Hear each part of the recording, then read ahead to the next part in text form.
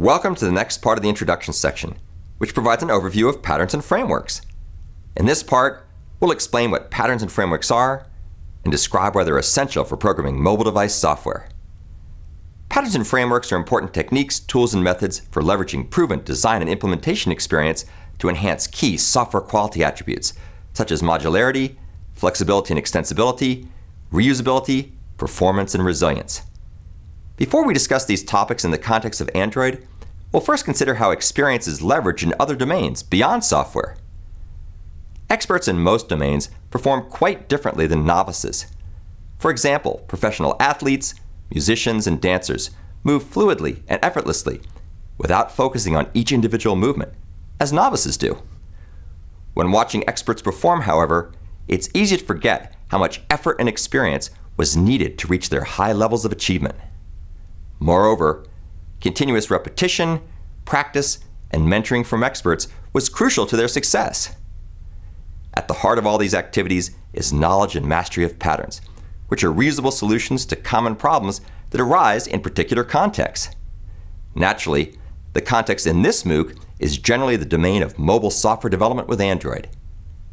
While knowledge of patterns provides essential design and architecture guidance, it also helps to have implementation guidance, which motivates the need for software frameworks.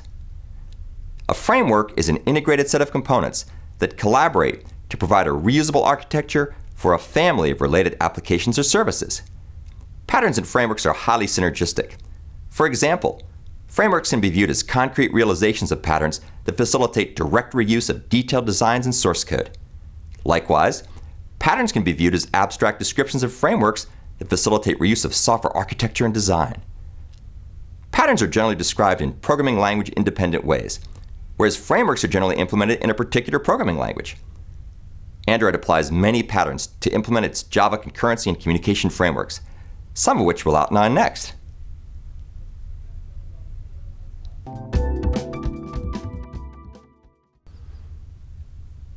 As outlined earlier, patterns leverage proven software design and programming expertise to provide reusable solutions to common problems within various contexts, such as the domains of mobile devices, aerospace, avionics, and automotive systems, e-commerce, electronic trading, and so on. Patterns allow developers in these domains to resolve key software quality attribute forces, such as the need for modularity, flexibility and extensibility, and reusability. These software quality attributes must be balanced and traded off against other forces, such as the need to reduce end-to-end latency or ensure resilient execution, even in the face of failures or cyber attacks. Knowledge of patterns helps developers navigate more effectively through the trade-offs in these domains and design spaces. Patterns also capture recurring structures and dynamics among software elements, thereby enabling reuse of successful designs and implementation techniques. For example, observer is a common pattern that defines a one-to-many dependency between objects, so that when one object changes, all objects that depend on it are automatically notified and updated, as described at this link. This diagram depicts the canonical structure of the observer pattern, which has a subject that's associated with an abstract observer base class, which in turn is subclassed by concrete observers.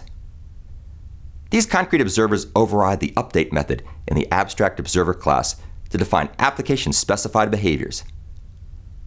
The subject maintains a collection of observers that can be attached or detached by applications.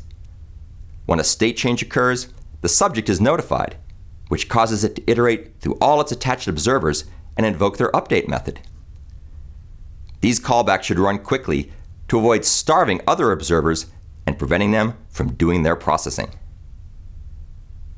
The observer pattern can be implemented and applied in many different ways, in different languages, both object-oriented and non-object-oriented, on different platforms, with different data structures, in different domains, by different vendors, etc. Regardless of these different implementation details, the underlying pattern's roles and responsibilities are essentially the same, thereby reusing valuable design knowledge. Historically, software developers learned these types of design and programming techniques, tools, and methods by working alongside experienced developers as apprentices.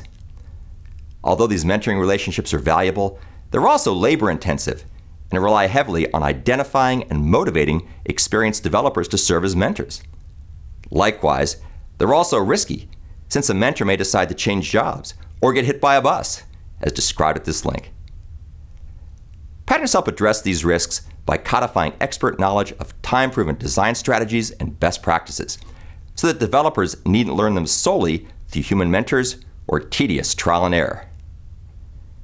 Android implements dozens of patterns that guide the design and implementation of its mechanisms for event demultiplexing and dispatching, interface and component partitioning and interaction, application control, resource and database management, and concurrency and synchronization. This MOOC devotes several modules to Android concurrency and communication patterns. Additional information about patterns appears at this link.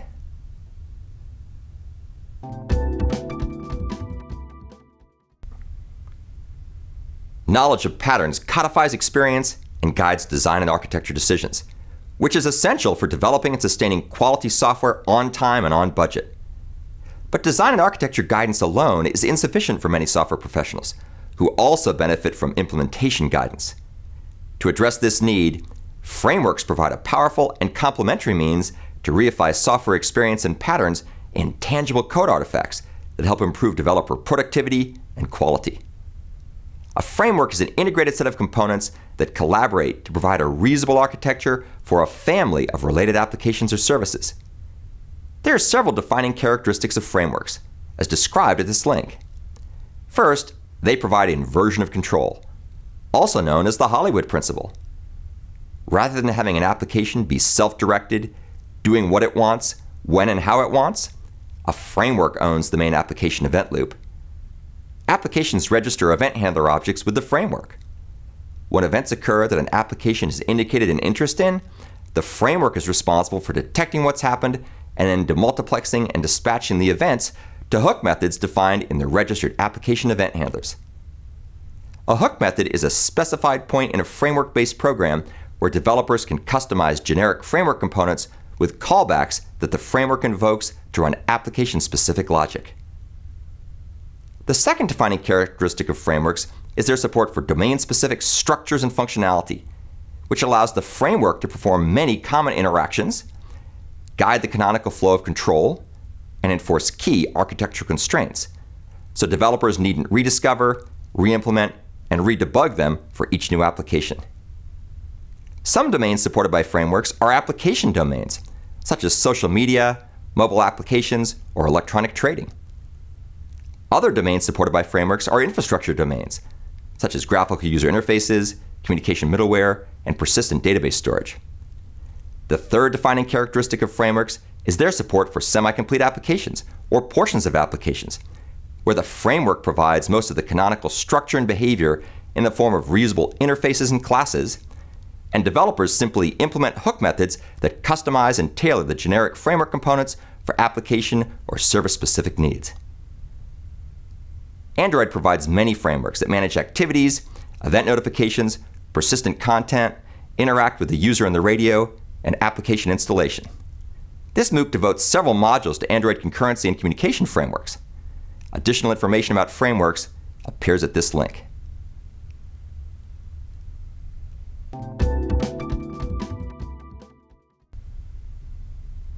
While the overview of patterns and frameworks in the previous two videos summarized their essential characteristics, the presentation was intentionally high level and only touched briefly on their relevance to Android.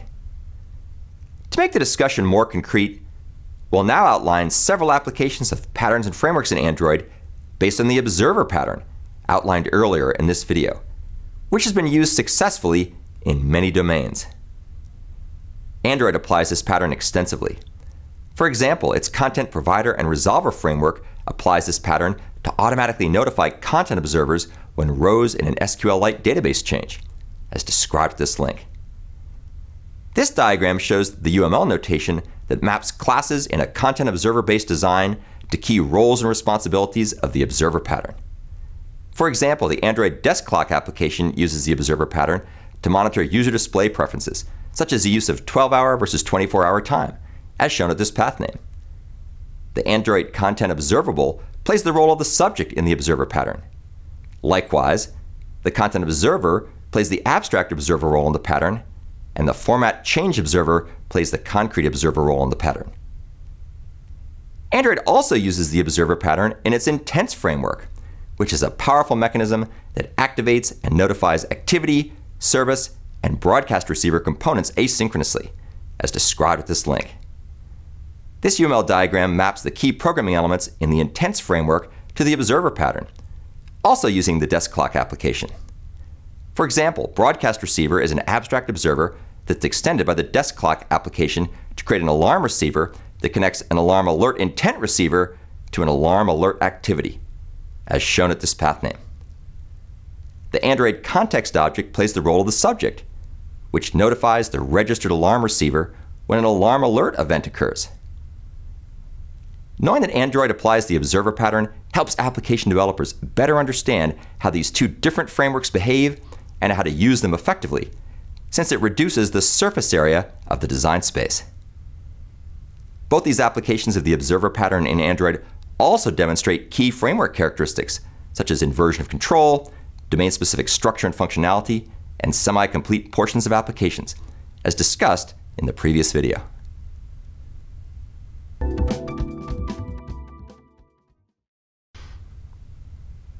In summary, patterns and frameworks are important techniques, tools, and methods for developing and sustaining quality software.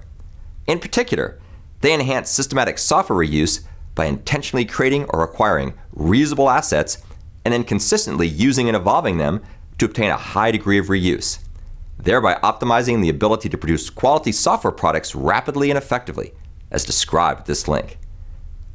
If you program professionally, you may be familiar with the concept of opportunistic reuse, which involves ad hoc cutting and pasting of existing code when building a new piece of software to avoid having to write it all from scratch.